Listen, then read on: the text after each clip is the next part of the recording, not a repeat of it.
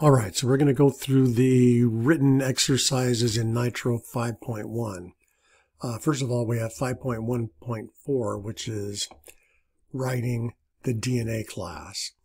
And they're basically just wanting us to get used to when we use the private keyword and when we use the public keyword.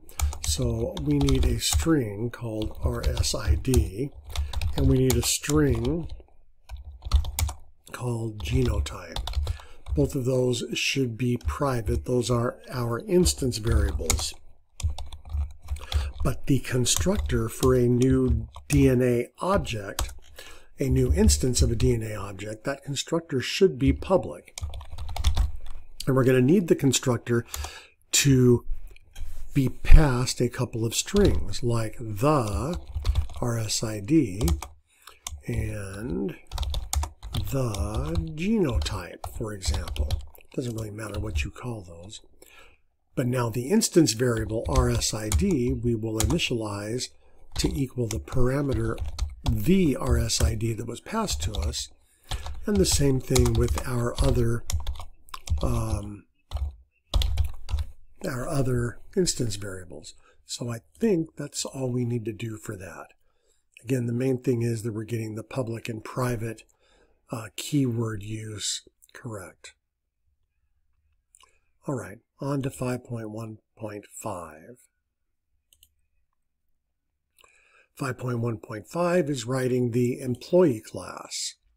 So, once again, we're going to have a couple private instance variables. One that's a string to hold the employee name. One that's an int to hold their ID number, and one that's, I'm going to make it a double, to hold their salary, because that could be a decimal number like $12.50 an hour or whatever. Then we need the constructor for a new instance of the employee class. We need that constructor to be public, and we need the constructor to take a string for the name and an int for the ID and an int for the salary. So our instance variable called name will just equal the name, the parameter that was passed to us. That instance variable will equal this parameter, and that instance variable will equal this parameter. And I think that's all we need there. By the way, I should say it totally doesn't matter what you call these parameters. You could call the name parameter N, and the ID parameter I, and the salary parameter, the salary parameter S, and just make this N and I and S, and it would work exactly the same. What you call these variables doesn't really matter. I was just trying, we'll check the code again, but I was just trying to make them have meaningful names when I called them the name, the ID, and the salary. But those parameters can be any names. We're just going to, as soon as those values are given to our constructor, we're going to immediately store those values in our instance variables. Okay, so that's 5.1.5. Then we're going on to 5.1.6, which is fixing circle. So in this fixing circle assignment, there's a circle.java class, and they've totally butchered the privacy settings here. So we would like the instance variable to be private almost always, but the constructor should be public. The method that allows the user to set a radius should be public. The method that allows the user to, what did I do here? The method that allows the user to get the diameter should be public. Get radius is public, that's good. Getting perimeter should be public, and the toString method should be public. So all of those should be public. And then one other thing we got to fix over here in the circle tester part, we're because the radius instance variable is private, then over here we cannot say circ.radius.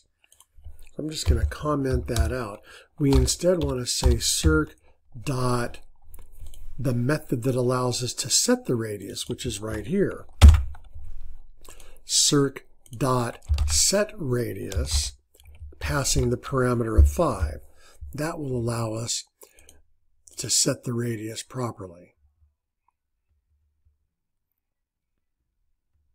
There we go. So again, if circle had a public variable, let's say public string name equals student, then in our circle tester, after we create a circle, we could say something like circ.name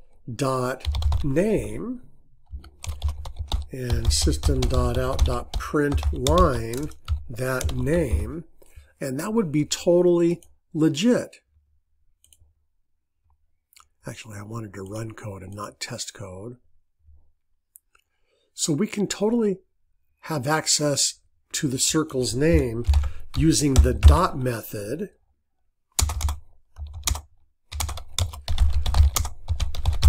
We can totally have access to the circle's name using the dot method if that instance variable has been made public.